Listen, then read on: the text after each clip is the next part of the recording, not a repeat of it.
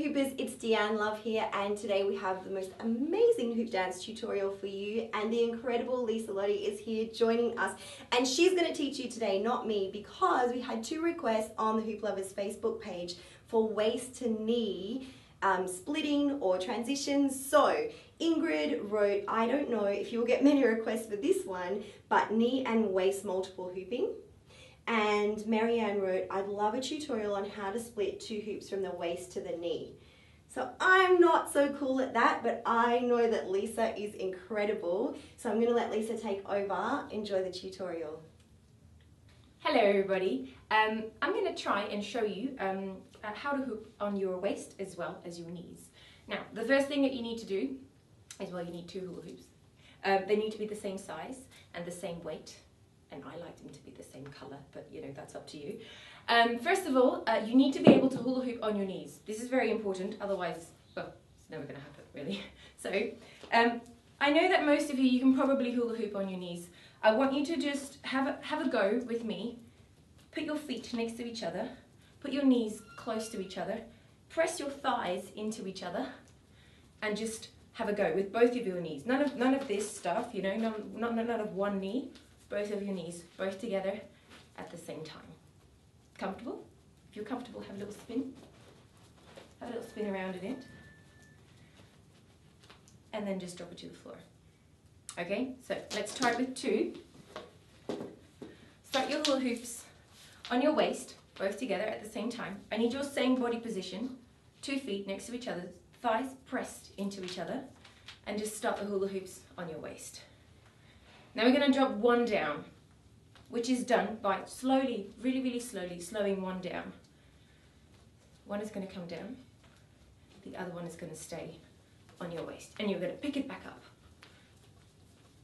just like this. Now this is a lot of work for my core, so I'm going to get quite exhausted when I'm talking to you like this.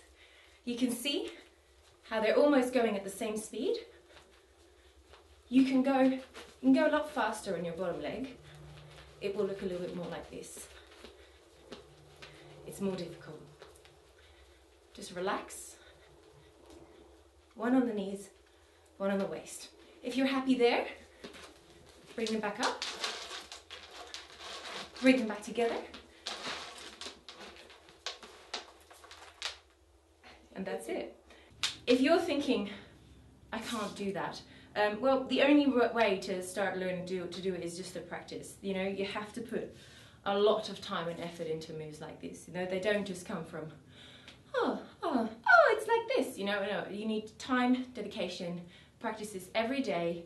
Spend a good 10 minutes on it. The first time you'll do it, you'll probably look ridiculous. I remember the first time I hula hooped on my waist and my knees, and I was showing my friend, and I said, oh, is it like this? Is it like this? And she was like, that looks terrible. But I kept doing it, and eventually it does straighten out, you know. Maybe the first one, the one on your knees is going to be on this plane, and the one on your waist is sort of creeping up to your chest, and it's all really awkward. But just try it again and again. I'm going to do it 1 more time. 2 feet together.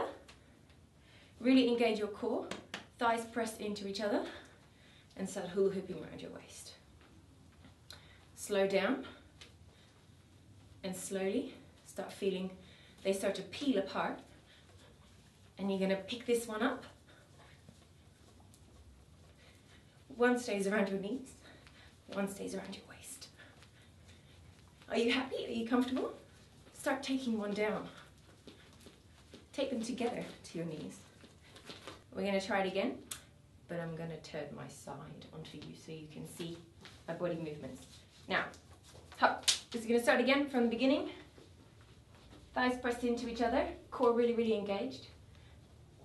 Around your waist, slow down 1, and 1 is going to drop to my knees.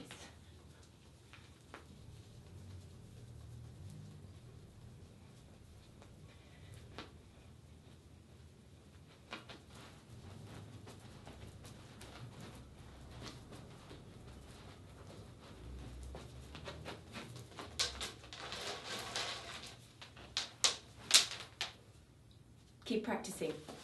It's not going to happen overnight. It's not going to happen it's not even going to happen in a couple of weeks, really. If you are new to this method of hooping, every day. Do this 10 minutes every day, maybe 1 month, 2 months, something like that. Sometimes even 6 months. I've seen people do this who didn't think they were ever going to do it, but they kept putting in the time, and then it happens. So that's the only way how you're going to learn this. Good luck. Keep practicing. Oh, and practice in front of a mirror. This can be really useful. Or practice in front of a camera so you can see what kinds of mistakes you're making. So good luck. You can do it. Lisa, thank you so much for coming to share those tricky tricks with us, and you totally inspired me. I'm sure that you inspired all those hoopers, and I promise I'm going to practice. Excellent. You will be great. Thank Absolutely. you. Thank you so much for watching, guys. You can always check me out on my website, www.lisalottie.com. And I've got lots of exciting tours and gigs planned for 2013, and you can always see where I am on my Facebook page, which is Lisa Lottie. Easy. So thank you so much. Thank you. And have a great day. Thank you, Hoopers. If you've enjoyed this tutorial, please make sure that you share it with your Hooper friends so that they can strengthen their Super Hooper powers. And if you have any requests about anything to do with hooping, please leave me a comment on the Hoop Lovers Facebook page.